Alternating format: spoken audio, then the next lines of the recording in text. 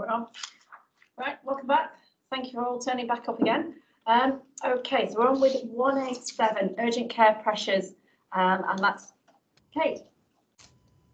Thank you, and morning everyone.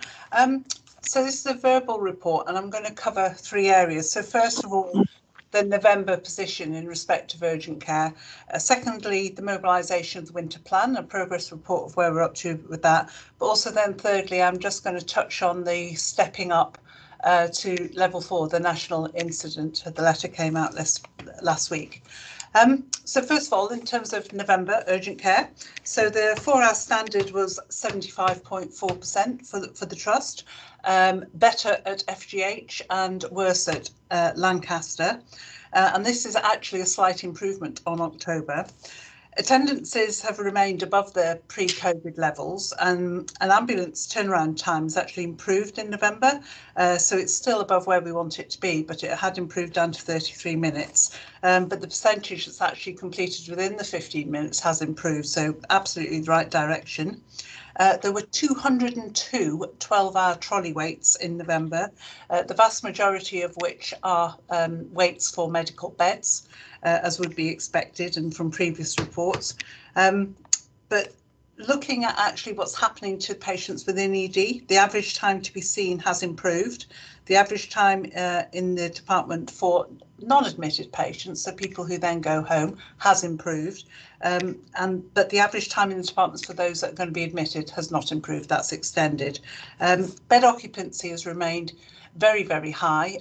The average is 95%, but this includes the elective beds. If you look at our non-elective stream, that's way over 95%, and people who've been on call will know that's frequently 100% at Lancaster every morning. So if you just summarise all of that, attendances remain high. We are improving that interface with the ambulances, which is good. And we're improving the time in the department for non-admitted, but with that high occupancy, that is resulting in so many more patients waiting. So if I just flip to our winter preparations, so all of our out-of-hospital beds have been mobilised now, and additional staffing on the rotas have also been mobilised. Work is continuing on some of the initiatives within the urgent care plan around same-day emergency care, and the in-hospital sharper ward and board rounds to really be minimising delay whilst patients are in our beds. Big focus on discharge. The RLI, the new patient assessment and discharge unit, the PADU, is up and running and very successful. And at Barrow, the new ambulatory care unit is open and again very successful. Elective care is continuing throughout the period at the moment. There have been some patients have been cancelled for lack of beds, but we haven't taken down elective wholesale or anything, so these are just the odd patient through the week. And we are seeking to protect that super green pathway at all times because it is so important that those patients coming through. The stroke ward, so the beds on Huggett are up to 32 and are ring fenced along with ward 6 over at Barrow, and there are very strict rules about if we're going to break that ring fence for non-stroke patients. The work to recruit staff to hospital home care continues. However, it's very, very evident that the care sector is really struggling and more work needs to be done on that. So lots of good progress with the winter plan, but despite all this mobilisation, the not meeting criteria to reside numbers are going up and up. They reached 106 on Thursday or Friday last week. And as a consequence, despite all those interventions, the occupancy is remaining really high. So in December, we've seen a continued pressure at the front door and through the hospital. And again, particularly, but not exclusively, but particularly at Lancaster. And whereas previously, at the beginning part of the week, it would be really highly pressured, you have a bit of a reprieve as you went through Wednesday, Thursday, Friday. That is not happening. And every week we've noticed it's just getting that little bit tighter and pressure's increasing. And that's really, it's almost that, 12-hour breaches when after a decision to has been made, it's almost becoming commonplace, which is just not acceptable. So, given that rising pressure, over the last couple of weeks, we've had some additional focus, and we've put that on reducing not meeting criteria to reside, particularly focusing on home first. So we know that the local authorities are really struggling with the care sector recruitment. So we've had a sort of call for action internally for volunteers and for people to be either do additional shifts or to be redeployed for part or all of their job. To increase the numbers that we can then support at home. We're looking after these patients anyway. Let's look after them in the right place at home. The community care group are running mini-maids, so it's very much on a focus of pulling those patients and looking at alternatives to what we would normally do for those that cohort of patients. We've reinstated the 5-day frailty intervention team at the front door of RLI. And that links very much to the patient story we heard earlier. And we know that that's a really good service. And I'll come back to that shortly when we talk about level 4 step up. So that's been in place for the last couple of weeks. Staffing only allows us at the moment to do that 5 days a week and for not a full day. But regardless, it's having a good impact. We're looking at what we call streaming plus at the front door at Lancaster. So people who don't need to be in an emergency department, can we stream them away? We stream currently to Morecambe and Kendal urgent treatment centres, but quite a few people don't want to go that distance. So we're just exploring actually if we had something down the road a bit closer, would that be effective? And that would have the real positive impact of decongesting the ED department. We've also looking at our bed optimisation across the 3 sites to make sure we're getting the best use of all of our beds. And so that's requiring a bit of a reconfiguration at Lancaster. And a lot of this is linked to the IP, the colour coding that we have through our wards as well. But this also includes, very importantly, a shift of elective work up to Kendal. So we're currently pulling a proposal together on that. We're planning to open Ward 1 at Lancaster as a surge ward. And of course, we're doing our usual daily push of all the people who just need to go home and making sure that we have discharges early in the day. So there's a lot going on with that. Then we come to the level 4 letter that arrived last week. So this is a declaration of the level 4 national incident, and it's in recognition of the impact, obviously, on the NHS of both supporting the vital increase in the vaccination programme and preparing for potentially significant increase in COVID-19 Omicron cases and a wave that's anticipated in January. So in the letter, it very helpfully spells out a number of actions that trust providers need to take, which include ramping up the vaccination programme, which we touched on earlier. So in addition to seeking all the volunteers, we've changed the model slightly so we can shorten the appointment times, which really helps with that doubling up of capacity that's needed through to the end of December and probably into January as well, so that we can be delivering 44,000 jabs each week. Should just note that through those hubs, we've delivered 230,000 vaccinations, and the PCNs are way over about 650,000. So it's a really good programme across the Bay that's been delivered. But we are seeking volunteers to continue to help with that ask, and lots of people are coming forward for that, so it's really good. The second part of it is to maximise the availability of COVID-19 antiviral treatments. So we were asked to commence this last week, which we have done. So this is for patients who are at highest risk in the community. So they're triaged and these antivirals prescribed. So that is operating now. And we have had patients through the weekends as well. So these are small numbers, but very good to be doing this. The third area is maximising our capacity across both our acute and community settings. So basically, home for Christmas. is a sort of shorthand for this really, and then ask to halve our numbers of not meeting criteria to reside by Christmas. So for that, just to get this in context, that's taking us from 100 to 50 across Bay by Friday. It's an absolutely massive ask, but we're working on that, and that there are action plans around that. Very, very challenging to deliver this, but encouragement to think of alternative ways of doing this: use of personal health budgets, use of hotels, use of hospices, use of the independent sector capacity, and encouraging virtual wards and hospital at-home models, which of course is our Home First model. So good. A lot of the actions that we're taking are in line with this. There isn't much that's new in there, but a bit of a push to get that getting done. So within that, we've also secured some more additional out-of-hospital beds. Cumbria Local Authority have helped us with some beds at Parkview in Cumbria, and we're exploring some other independent care homes, and exploring with other care providers that are off framework in which we wouldn't normally go to. So, you know, even though in some cases it's ones or twos, every little will help with this. The fourth area is about supporting patient safety in the urgent care pathways, and the key message in this is really to make sure that, you know, we're good on our ambulance handover delays. We're delivering against the 2-hour rapid response, which we are on target to do from early January.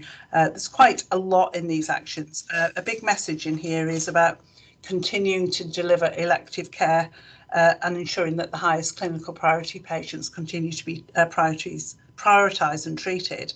And that's as far as possible as we can. And it is recognised that the requirement to release staff for the vaccination programme and respond to the potential increase in COVID-19. And they do underline the fact that a key feature of plans should be the separation of elective and non-elective, which I think with the plans we've got to move more elective up to Kendal absolutely supports that. So there's quite a lot going on with that. We've pulled together the case to develop the frailty fit to 7 days, but also that case to move more elective up to Kendal, and that is going through IMT this week. There is a section on here recognising the need to support staff to do the workforce planning.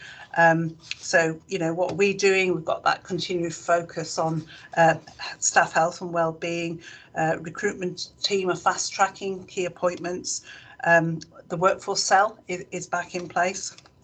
And monitoring absence. I'm sure David can tell us a lot more about all of these things. The final area is the emergency planning element. So this is about ensuring that our surge plans and processes are ready to be implemented. So this is instant coordination. So we've never stepped down our SAG and IMT arrangements. They've been on the sort of low burner 2 days a week. They're back up to 5 days. I fully anticipate them being back up to 7 days after the Christmas holidays. We are required to review and test our surge plans. So the teams have been doing that. And you know, there isn't a lot of information or modelling data available yet. We hope some more will come through this week, but we have completed some scenario planning for, and this is against the January 21 wave, so the second wave. So we're planning to get 60% of that wave, 100% of that wave, and 200% of that wave. And we're also having to factor in some scenarios around workforce absence, 20%, 30%, 40%, and these are huge numbers. So working through that at the moment, but that means extra wards, that means eliminating not meeting criteria to reside.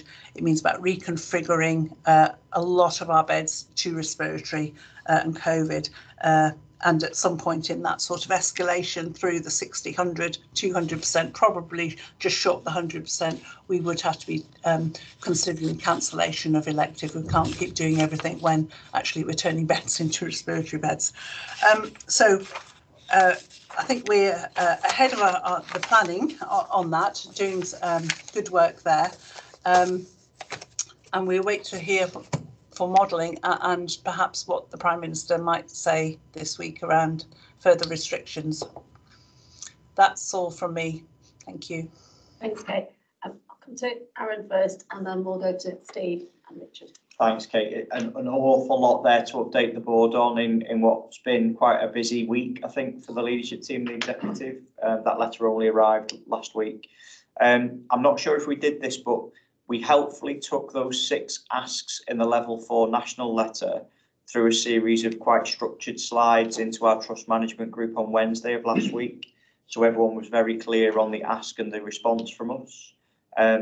I would ask that that's also circulated to board colleagues for reference. So as we start to take decisions through our IMT infrastructure, as I said earlier, colleagues can see the reference to which the guidance is giving us that kind of permission or authority to take those decisions forward. The other thing just to note for board is that the level 4 escalation means the cellular structures that were in operation through the early waves of COVID are now being stood up again across all regions and ICSs nationally, which means the decision making and the autonomy for some decisions now sits within the cells as it did in some of the earlier waves. So that infrastructure is also being stood up, the common vernacular at the moment, to match kind of what's happening in each organisation, sort of 5 days a week on how the cells are operating. And the 2 cells that we had in operation, the out of hospital cell and the in hospital cell, are coming together. So the system leaders across primary care, mental health, community and acute can be in the same space when we're making decisions. Particularly, they're going to be fast moving, I think, in response to what the situation looks like operationally and clinically. So we will circulate the slides if we haven't already done so from Trust Management Wednesday. So as a reference point to the updates that Kate's just given and just the recognition of the cellular structures that are in place also. Kate, did you want to add something? Yeah, I was just going to say, we're very happy to circulate those slides, but we're also just updating our COVID response plan as well, specifically for the Omicron wave anticipating, which will have all of this detail within it. Kate, are we able to circulate the 2 together so board colleagues have got a reference point together? Yes, as soon as I get it finished, which might be a couple of days before we get that finalised, the second, the plan. Thanks, Kate. Okay, so we'll go to Steve, Richard and then Jill. Sorry, Jill, yeah, I noticed your hand, but then it got off, so I'll come to you at the end if that's okay. Thanks, Kate. I just wanted to congratulate you and all your team on working on this phenomenal challenge. As you know, we recently had a weekend in the life of the RLI at the Finance Committee, which sort of brought some of it to light. Richard and I had a tour of surgery, including ICU, during the week last week at RLI, which was an eye-opener. I suppose I just wanted to get reassurance that in that surge planning, and Aaron may have touched on it, the link and the objective criteria for diverting and mutual aid is actually clear, and that decision making is already pre-done, if you like, so that you don't have to have long conversations when you get to points where it's obvious that there's an overload. Thank you. Yes, absolutely. That's a sort of a normal part of our escalation now and operation through the daily Gold Command cells, this infrastructure that we have, where we will be talking about mutual aid and brilliant collaboration across the trust, I've got to say, on that, which can be very, very difficult. And the diverting, yes, NMAS are in the middle of that and are increasingly finding it difficult to support requests to divert because they have the same workforce issues as we do. They have the increased number of ambulance calls and everything. So everybody's stretched, but where they can do it and where we can offer help to other trusts and vice versa, that is happening. Thank you. So Jill, oh, Nothing from me. nothing for you. Okay, so Jill. I just wanted to say I did a visit to the urgent treatment centre the other day, and I was really pleased to hear from Aaron that this whole system thing is being worked together as a system, because the urgent treatment centre at Kendal really does want to help ED as much as possible, but they're having people being told by GPs, receptionists, will get your dressing changed at the urgent treatment centre because we're too busy here, or there aren't practice nursing here, and those issues were going to be picked up after my visit there, because that really isn't acceptable. They need to focus on helping ED and not picking up work that should be done by practice nursing. There needs to be another solution for that.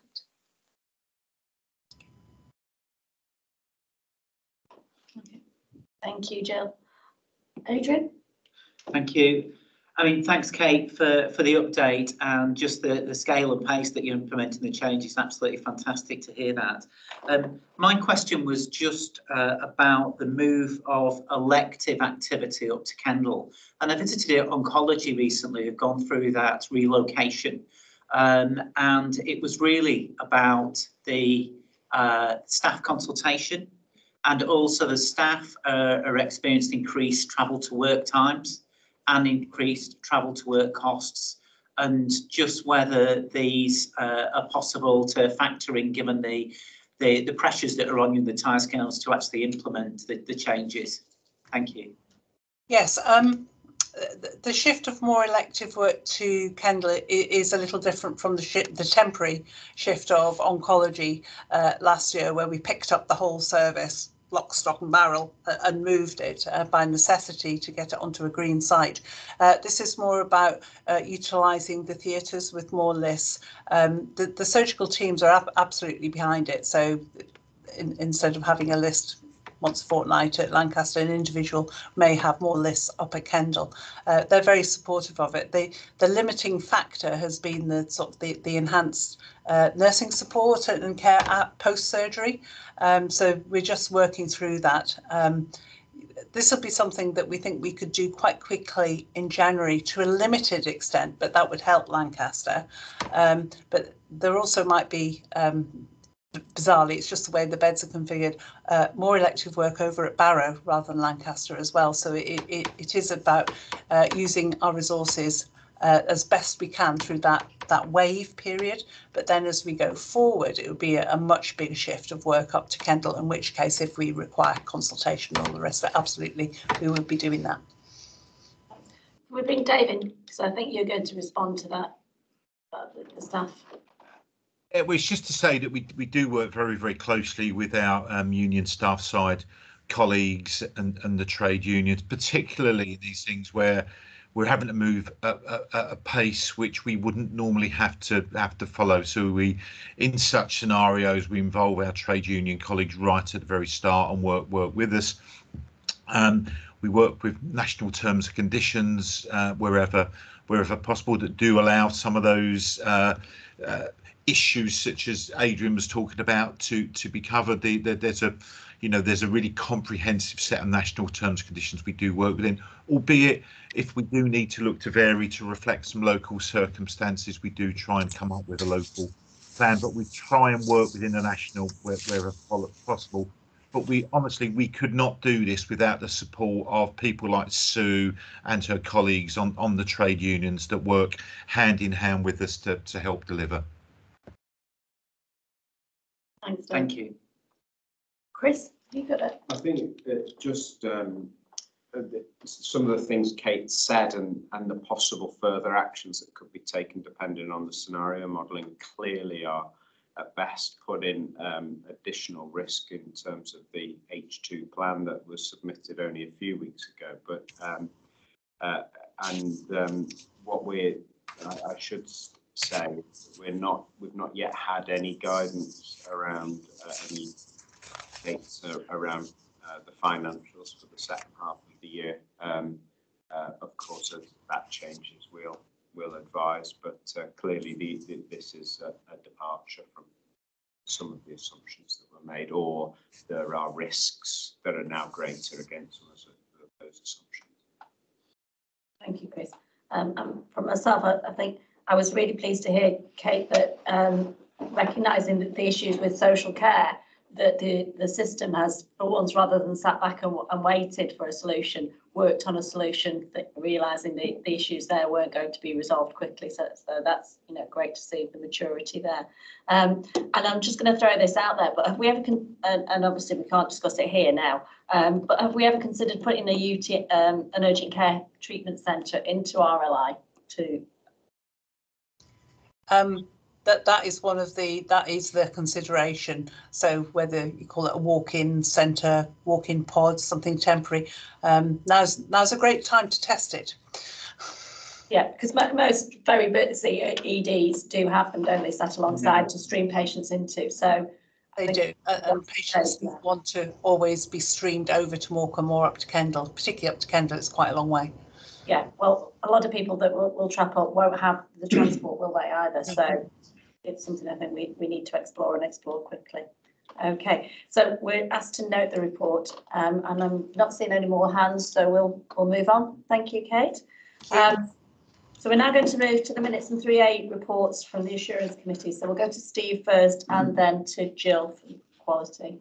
Thanks, Steve. Thanks, Jan. All I was going to do is just give an update from our last committee meeting, was actually on the 16th of this month, and really Chris just trailed the issues I was going to raise. The alerts, if you like, from that report were that we're already seeing in the first 2 months of the second half of the year pressure in the care groups, so their underlying costs are higher than had been assumed in the H2 plan that's been submitted to the ICS.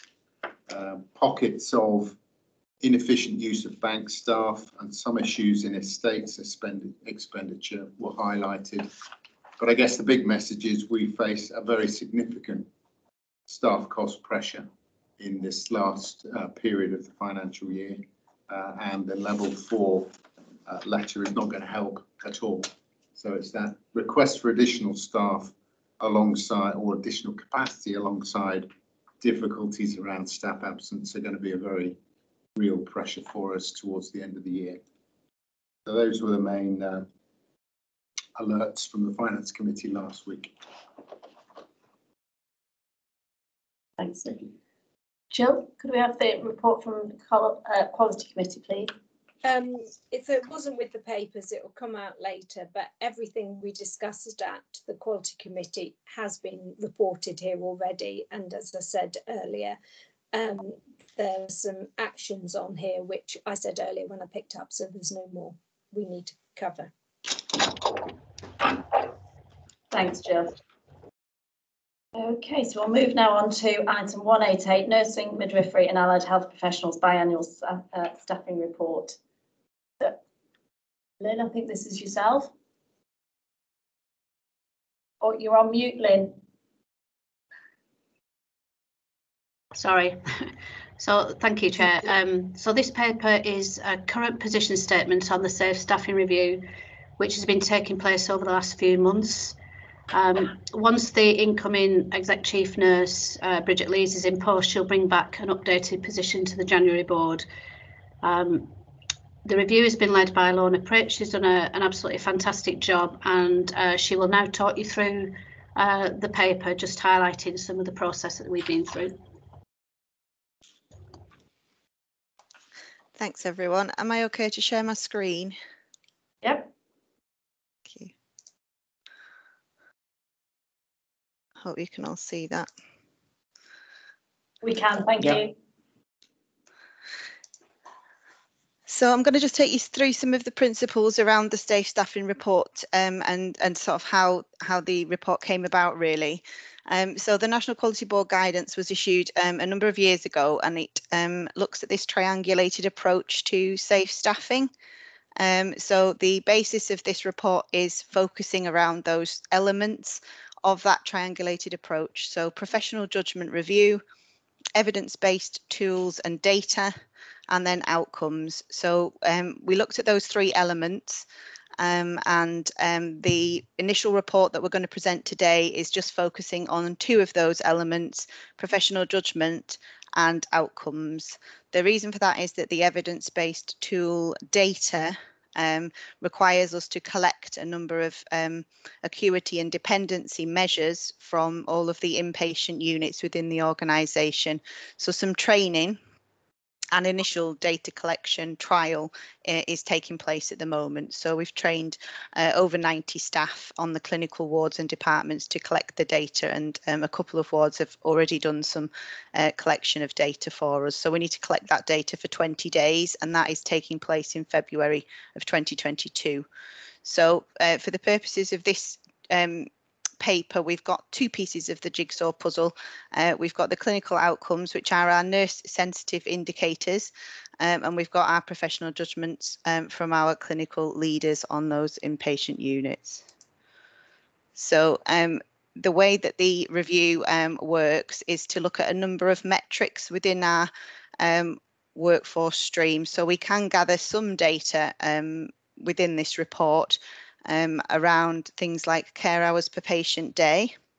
So that looks at the number of hours available for care in the clinical environments, and it is a national tool that is used to support information on the model hospital and allows us to benchmark ourselves against other organisations. So there's a number of elements in relation to the care hours within the paper that can sit alongside that. So we try and compare the care hours per patient per day with the nurse sensitive indicators, for example, so you can see if there is any correlation between the two. We've also looked at fill rates. So fill rates are the rates of fill of the shifts that we need on the clinical areas to remain safe. We have seen consistently at a trust level, those figures have appeared quite well sustained and above 90%. But when we have drilled down into the data, what we can see is quite a significant variation, with some wards struggling to reach the 85% fill rate, whereas some wards have overfilled their shifts because they've had higher acuity dependency and therefore demand. So the two have balanced us to a trust level figure that at first appearance looks good, but we have seen and identified a number of areas where we do have concerns in terms of those fill rates. Something that contributes to that fill rate variation is an increase in additional duties. So additional duties have been pushed into ward rotas to support higher acuity or dependency. So that's the clinical teams making judgments at the time that ward or department requires additional staffing to keep safety for the patients, and therefore they're putting in additional shifts into the rotas that then need to be filled, and that adds additional pressure to the staffing levels on the unit, especially if those additional asks come at the last minute. So higher sickness rates and issues with COVID isolation, for example, can often be that last minute ask that then the ward's clinical team struggle to fill, even with bank usage. We look at things like unused hours and unavailability. So these are key performance indicators within our rostering system, and that's to make sure that we're making full use of the staffing capacity that we've got. So unused hours is hours that staff have been paid for but haven't actually been worked. Sometimes that happens when staff work particular shifts and then there's a few hours left over. We need to make sure that they're then accumulated so that they can complete another full shift for us. So there's a lot of work going on with the care groups to make sure that number of unused hours is low, and again, some benchmarking information that we've had recently from our Allocate system has told us that we are doing pretty well with that, and we're around 5%, which is pretty good in comparison to some of our other organisations. In terms of unavailability, these are the things like annual leave, paternity leave and sick leave, times when staff are unavailable for work. So we've had a few challenges in terms of unavailability. The key one really is sickness and absence due to COVID isolation. It has been much higher than our budgeted headroom allocation. So the headroom allocation is the amount of establishment within the staff budget to allow us to account for sickness, and we're almost doubling that at the moment. So that's causing a significant pressure, and again additional pressure on the use of bank and agency staff. Moving on to bank and agency usage, you can see from the report that we have had significant bank and agency usage in the previous 12 months and in H1 of this year. That has been an accumulation of all the things that I've just highlighted, really, in terms of higher demand, increasing additional duties, and challenges with unavailability of the staff that we have got. Our vacancy rates, you'll see from the paper, do look very good. Again, at first glance, what I would say is that because there's not been any significant formal establishment reviews for a number of years, that has led to that sort of falsely assured position that we have got quite a low vacancy rate, but we do see that the demand in the system is much higher than those set establishments, hence the need for those additional duties. We've done some age profiling as well, so you can see from the report that we do have quite an aged population within our nursing and allied health and midwifery staff groups. So we have to be mindful of that when we move into our sort of forward planning and workforce strategy for the next sort of 5 to 10 years.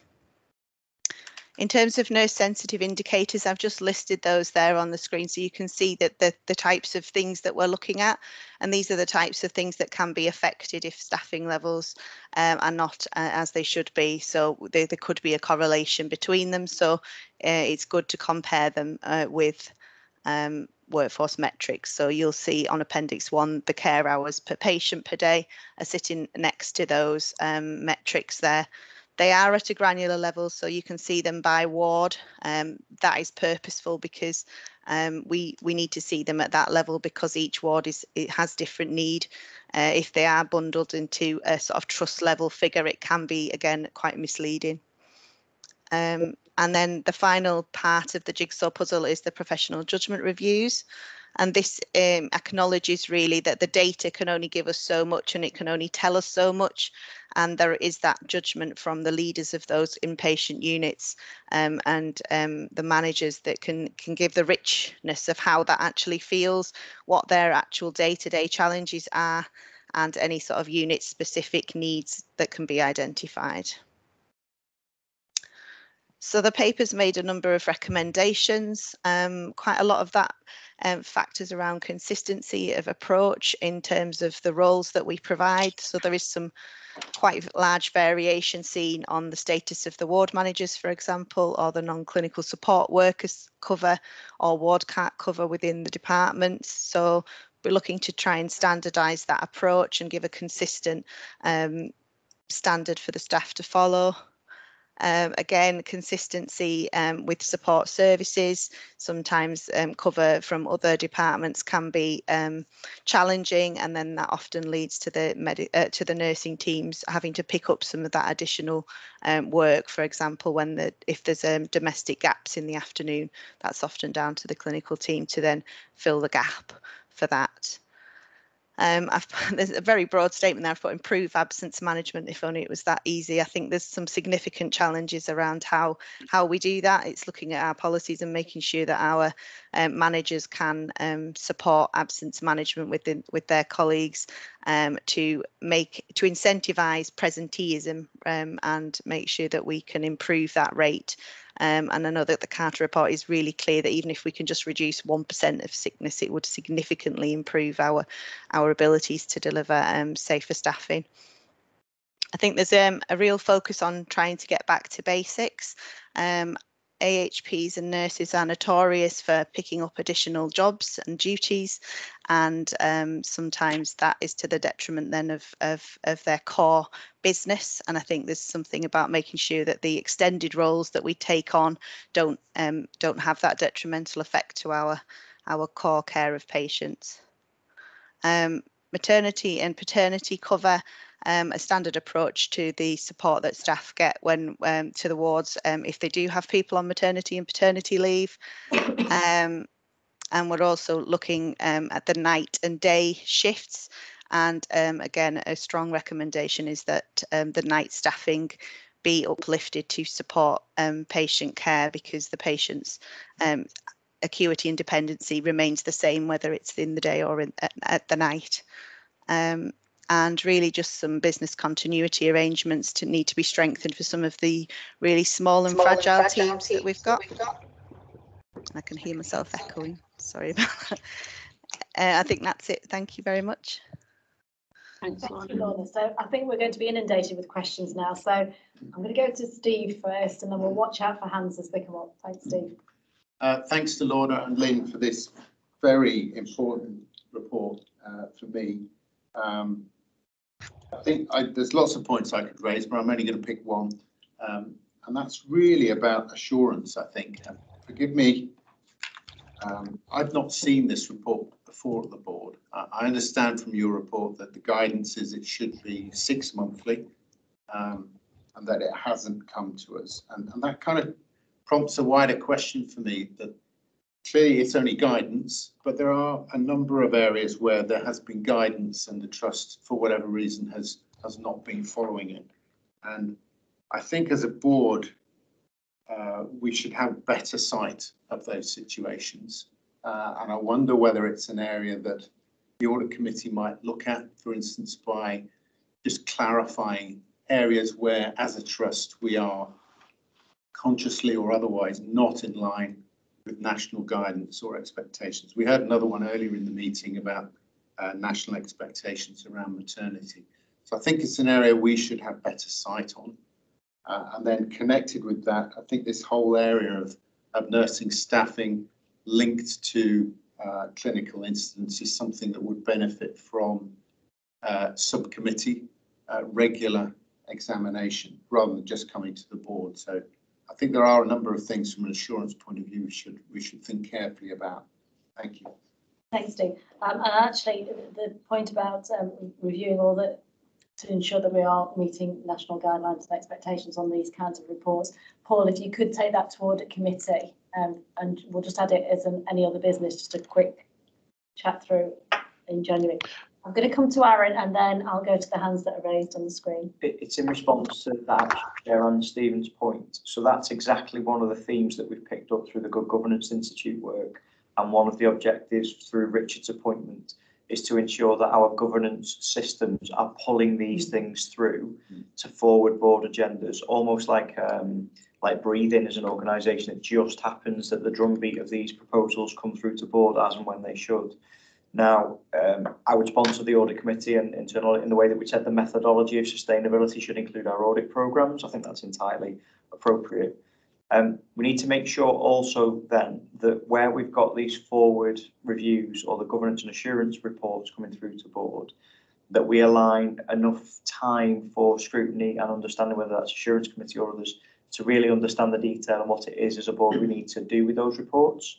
Because my reflection of national guidance reports in previous board roles is that they can be received a little bit like, well, this is this month and this is this quarter's, and they get passed off. So we just need to spend a bit more time, I think, understanding what it means to bring those kinds of reports to board. A bit of, it's not assurance, but reassurance.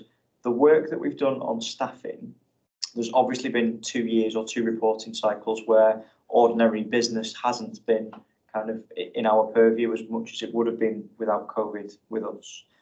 But the 4 times a day safety checks, the professional judgment, the fact that we expend somewhere in the order of £10 million on bank and agency, there is evidence that the staffing levels on the wards and departments are being serviced based on the reviews that we've had, but we haven't got the assurance we need through the report. So just drawing the distinction between reassurance and some assurance, and the latter is preferable, obviously, at board, Steve. So we'll definitely pick that up.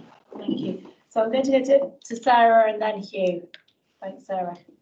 Thank you. So I think firstly, thanks to Aaron for the reassurance and Steve for raising that point about guidance, because that was something that struck me as well. Thank you, Lorna, because that's an incredibly detailed report and it must have been a huge amount of work. So thank you very much, and for presenting it in a way that we can understand as well, which I think is really important. On that note, I had a question or a comment really around the appendix 1 at page 112, sorry. It isn't clear to me from the report what good would look like and what a benchmark would be. So on the nursing sensitive indicators, clearly we know that lower is better, and we can see where that trend is going the other way because the shades are darker. But on the care hours per patient day, we don't know what good looks like. So I would really appreciate if there could be some kind of indication of that in reports going forward, so we've got a sense of what we're aiming for. And then the other thing for me would be, I presume that particular wards have been chosen because they're ones we want to be really careful about. It would be helpful to just have a line to that, what the focus of the care is in that ward. And so as a newer member of the board, I'm not clearly cited on exactly what care is delivered in those different wards, and I'd appreciate that. Thank you. Thank you, Sarah. Hugh? Yeah, so thank you for this report. It fits very nicely with the Birth Rate Plus report from earlier. So I wasn't quite sure when the last time that the trust, not that we'd seen it at the board, when the last time the trust had actually done this, because I picked it up that might have been a while ago rather than the regularity that was recommended. So just some confirmation of that would be good. But my main question, which I think Aaron's touched on, was obviously the report seems to suggest that in a lot of areas we're probably understaffed, even though historically it would suggest from a while ago that we were okay, but it's because of a whole load of other things that have happened, and then use of bank and such like, it does suggest that when this really washes out properly and you finish it, that there are more that we do need to invest in staff on a permanent basis. What I wanted to check was the affordability of that and whether that was actually going to be mitigated by a reduction in the amount that we're actually spending on bank and additional staff and temporary staff in that way. So obviously whether this actually does mean it's a zero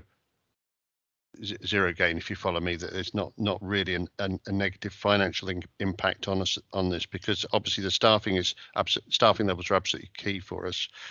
I think the other point that struck me, which was when I was starting to think about care hours per patient day, which I think picked up exactly the point that Sarah raised around well, I don't quite know from as well what is the right level, and obviously you probably do, or somebody somewhere probably does, unless it's still just being used as a benchmarking exercise nationally and nobody knows what's right.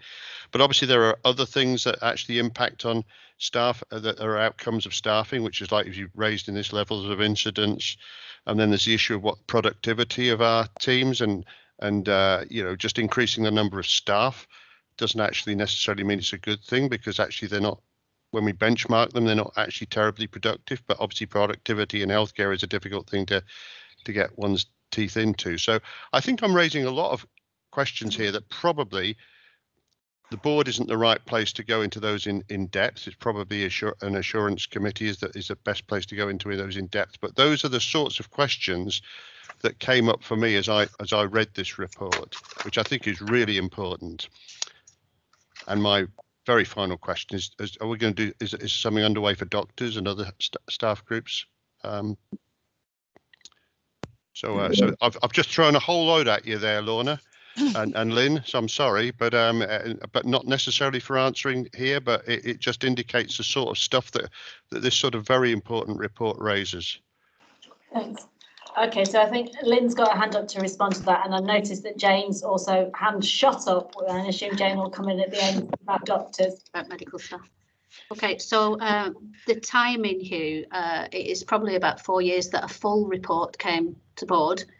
But actually in between that, there's been a number of local staffing reviews. Certainly the care groups have been doing local staffing reviews and allied health professionals as well. This is the first time we're pulling together a full report. In future, that will come every 6 months. Once we've got the first cycle over with in February, they'll come to board every 6 months. You talked about the wards being understaffed. I think that's the main outcome of the report.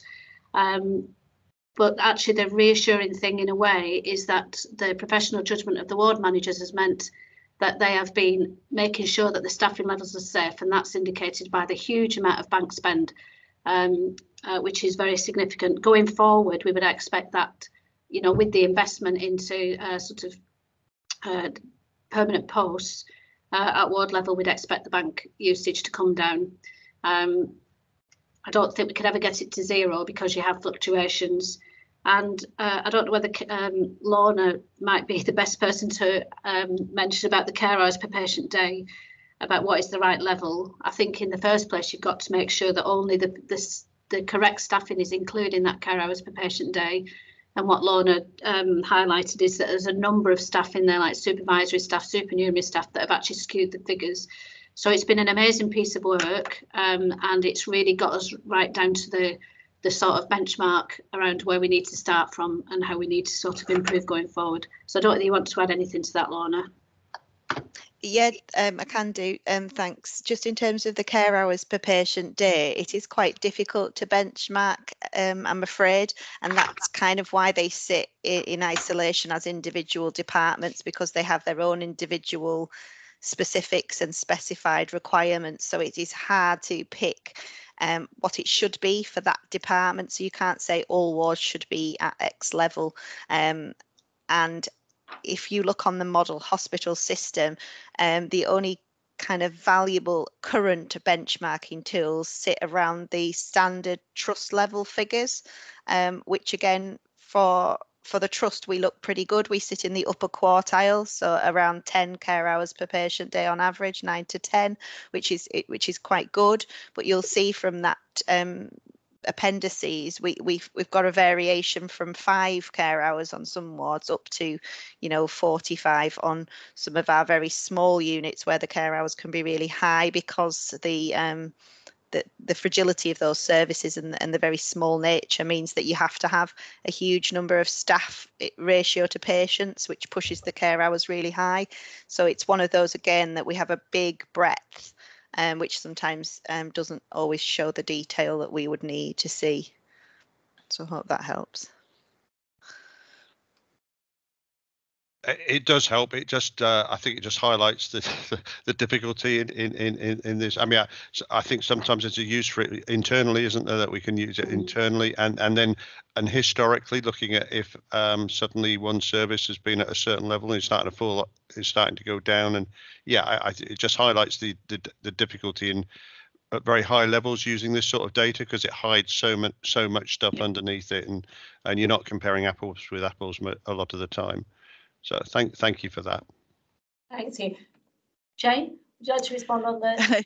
Yeah, I'd already asked if HR could look into it, because I don't think there's a specific single tool that's useful.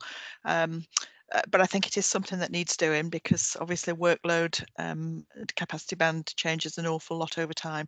It becomes more complex because, of course, we've extended roles, and so it won't just be purely doctors. We'll have extended practitioners, etc. But some places have managed to do it, and we probably just need to find out what everywhere else has done. But yeah, it's something that I've already said is something that would be high on my list of priorities. Great. Thank you, Jane, and definitely pinch with pride. Don't reinvent the wheel. I'm going to bring Chris in. Well, obviously, there are a few things there linked possibly as well to what Hugh said. So, it isn't just about bank.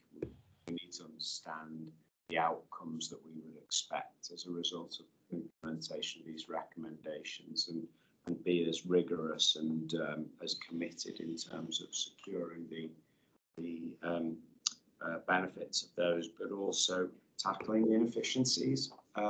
We've got to be as good at that as we are at putting things in, otherwise it doesn't achieve what we need. So looking at how we deploy our resources, and one thing that we've increasingly found, there are a number of things that have come out of this review that are consistent with the development of our understanding of workforce costs for our financial improvement programme as well. So we're just going to be as good at source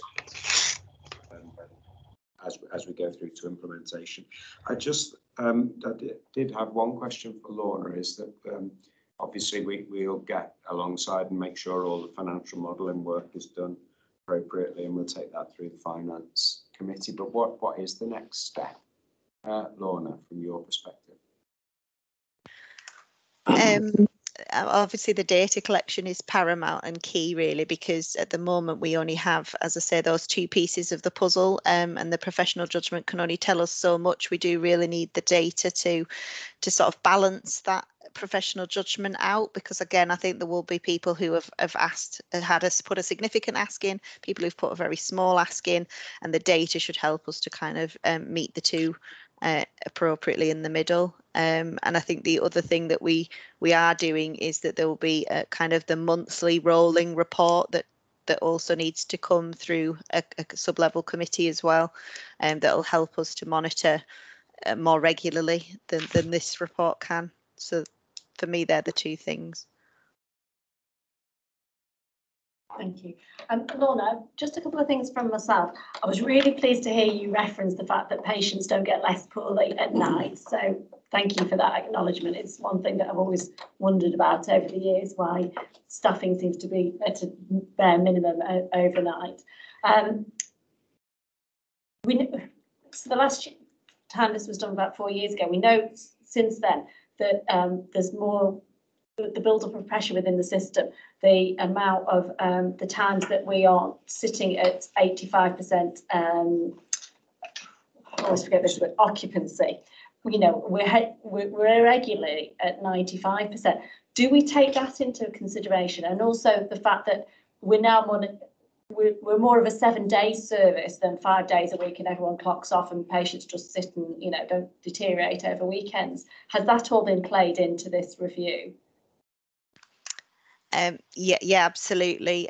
What I would say in terms of the 7-day service, the inpatient reviews, I think that doesn't have much bearing, because they should and do provide service right through.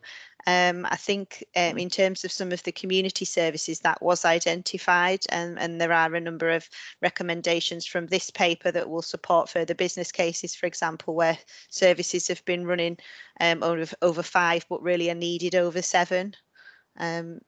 So yeah, I think that will be picked up within those separate cases, and it is really important. Thank you. And just then to sort of follow up with, again, it's not only about, and you touched on about the acuity and the level of care that different wards, because of their specialities, deliver. How do we ensure that we've got the right staff on that ward with the right skills? Because again, we know that we've got a very ageing workforce, and particularly over the next couple of years, we're going to have a lot of nurses that retire. And while some may do a retire and return, an awful lot won't. So where's the sort of plan for bringing, either buying in more expertise or bringing our newer, less experienced nurses up to that level of their very experienced colleagues that have probably been on a ward for 20, 25 years? I think with that, the training allocation within the uplift for each ward and department is really important, and actually having that visual and evidence so that staff are able to use that and draw down on that training element of their allocation of headroom is really, you know, maximising that and maximising the individual allocation of funding for training as well.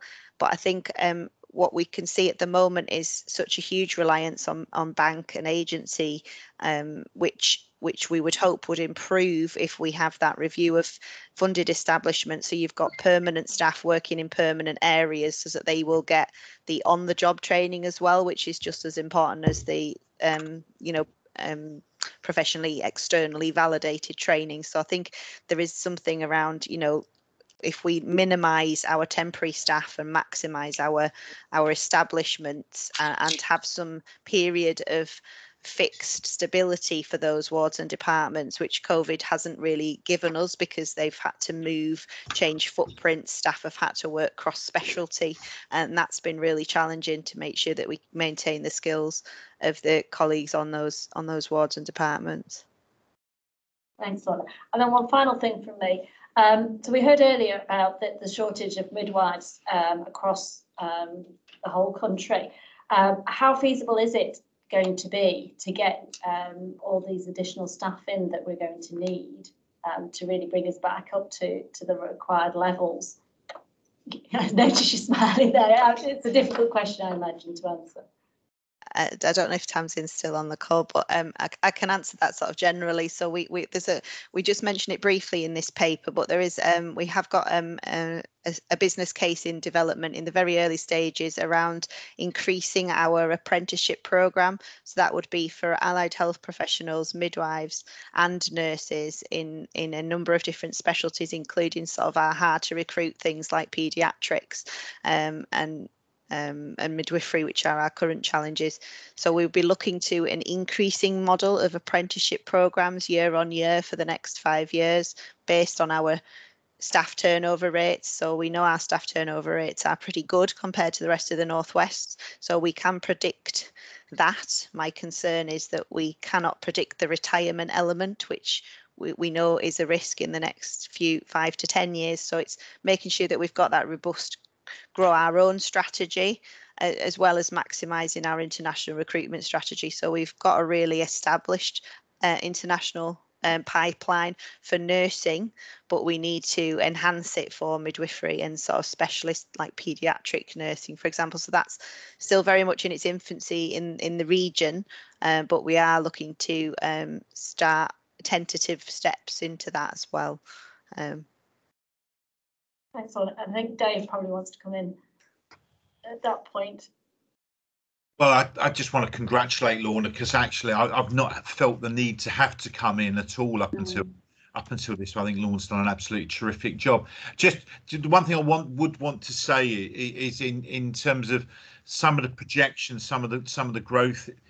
We aren't going to be able to just keep on recruiting new nurses, either international or train our own, and it's that workforce modernisation piece, which is what we really are going to have to grab hold of and really look at the new roles and look at redesigning services. And I know Lorna and Lynn are well for that, and it will be one of the first tasks we're going to need to pick up with Bridget when she does come in, as to how we maximise and optimise the use of those new roles. But it'll be a similar issue, I think, in terms of medicine as well. You know, with Jane, it's about how we really, as part of our workforce planning, think longer term about what it is we're going to do, taking a 5 and a 10-year view.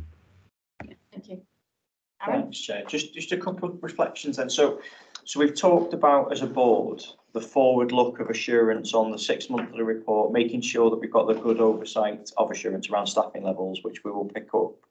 There's a so what question. So as we develop this piece of work, which I would agree, Laura, it's a fantastic piece of work, thank you. We're going to be bringing some proposals in Q4 through the assurance committees, both workforce, finance and interboard, on delivery. So once we've got that third piece of the jigsaw puzzle in place, kind of February, March time, we're going to be bringing proposals here. My ask of particularly Bridget when she arrives, and I know Lynn will hand over, and Dave, is that we've got some of these elements in that proposed plan. So it's not simply flipping, bank or agency spend to permanent and getting permission to go out and recruit. But we're going to be quite nuanced. We're going to have to be quite nuanced in how we close some of those gaps. So whether that's apprenticeships, whether it's retraining, whether it's using the provider collaborative board and the regional workforce infrastructure around new programmes of education, training, development, we need to push at Q4 really clearly, so we know in 22-23 what our plan is going to look like, not just that we have the permission to, my argument is flip the spend to something a bit more kind of permanent in structures. So that's with the leadership team, and particularly with Bridget and Dave, to bring back in Q4. Yeah. Thank you. Thanks. Richard? Can I suggest there might be an extension to that in how we think about our equipment for our future workforce as well? We might want to think about different hoists or different types of beds, things that make it less physically demanding on our staff to keep them safe and to also encourage older staff to stay with us. Exactly. Thank you everyone, and an excellent paper, and I think it's provoked a lot of thought and questioning amongst ourselves, so thank you very much for that. There are a number of recommendations. I don't think we need to read them all out. They're listed and they're very quite detailed. Are we happy to accept the recommendations noted in the report? Yeah, yeah, good to have a date on some of them, just for monitoring. Definitely. We'll get those in. Thank you. Okay, so we'll move on to 189, integrated care system update, please. Thanks, Chair. So I gave some reflections of where the focus of the ICS and the Provider Collaborative Board was in my Chief Exec's report. The only other two elements that I would highlight for Board's attention are on page 121 of 131, and that's the governance arrangements for the Provider Collaborative Board. So you can see the key priorities which you've agreed to before around the clinical strategy and then the associated estates workforce strategies that follow, and a continued level of support for the recovery and restoration programme and leadership development. So those are themes that we've talked about before. With the legislative changes that are proposed from the 1st of April, there's then the opportunity for the Provider Collaborative Board to review its working arrangements, particularly in devolved autonomy and decision making. So what was agreed at the board meeting last month is permission to seek advice then from legal input and also leadership from around the PCB as to what those options might be, whether they're suitable options to deliver what's in front of us, and then what respective boards' decision making would be as a result. So I want to highlight that with the board because in Q4, that is going to feature as part of some of our development work. And obviously with Mike and I represented at the PCB, we'll be working with board colleagues on what our recommendations or proposals might be on the back of that piece of work. The second point I will just mention is the subgroups and the SRO section of this report. So this is very much in the operating model, or the wiring diagram as I sometimes call it, under the PCB board, and a recognition that in order for it to execute those key priorities, it needs to be established differently with better resource and clearer lines of accountability and responsibility for key leaders. So you will see we've circulated previously the establishment of two subgroups, a clinical integration board and a corporate collaboration board. Clinical integration board is chaired by Professor Thomas, our chair, and the corporate collaboration board by Steve Fogg, who's the chair of Blackpool Teaching Hospitals.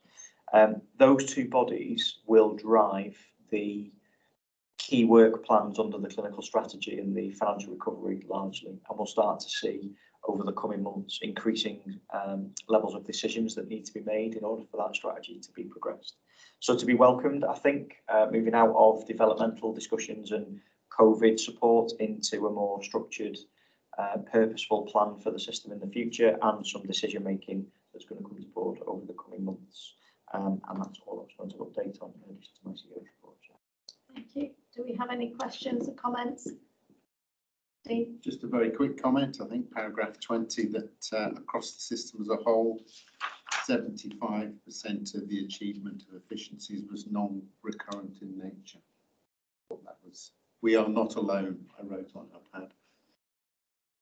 That's a good point, Steve. And I think largely, if you look at the way that the Bay has delivered, I think we can hold our head up in comparison with others on what we've done as a group of partners and individually. The challenge remains that if those priorities are going to be delivered effectively, then recurrent savings and efficiencies need to be delivered. The proposal from the PCB is not outwith of individual organisations' responsibilities. The focus on the clinical strategy and the corporate strategy are the systems offer to bring those efficiencies to forbearance more quickly than they currently are. Thank you. So we'll move on to item 190, which is proposed change, a minor revision to the constitution for the Council of Governors. Paul, can you quickly take us through this, please? Yeah, of course, Liz. At the last meeting of the Council of Governors, permission was given to develop a small revision to the Constitution related to the tenure of Council of Governors to make it clear that at the end of their term of office, they couldn't continue by conveniently changing from one constituency to another one. So there's an example actually given in the paper there about, possibly somebody coming to the end of their term of office, perhaps as a public governor or an appointed governor, and then moving to a different one to do that. Governors were really clear that they wanted a break after 6 years. And to make that clear, we've got a new clause there that we're recommending. We have consulted governors via email, and all of the governors who responded were supportive of the proposed change. Power to change the Constitution sits with yourself, so we're asking the board to approve that on the basis of the discussions that have been held with the council. Thank you.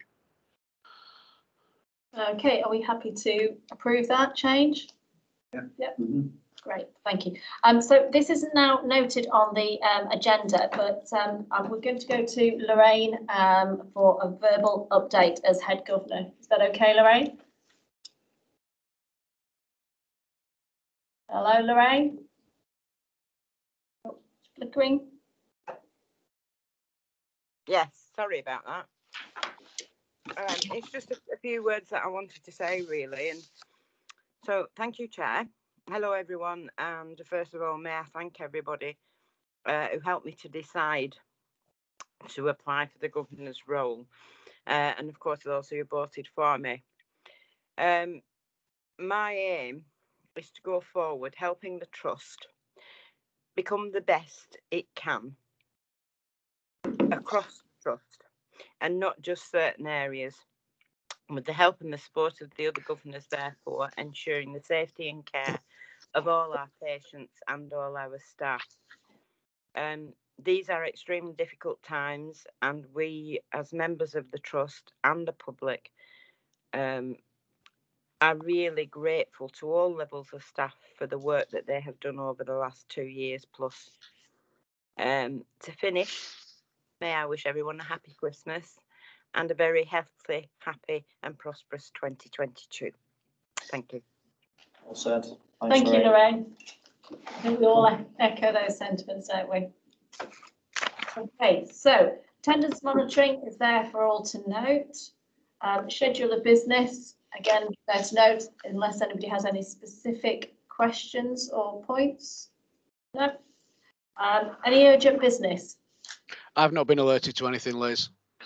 Okay, Aaron, nothing? No. Great, thank you. So date and time of next meeting, 26th of January, 10 a.m. Goodness knows what the world will be like then, but we can hope for better things. So we're going to close the public board meeting now and wish everybody a safe and well Christmas and all the very best for the new year. We're going to take a 15-minute break, so that's back at 5:02. Okay, thank you all very much. Thanks for your contributions. I think it's a very good debate. Thanks, Chair. Thank you.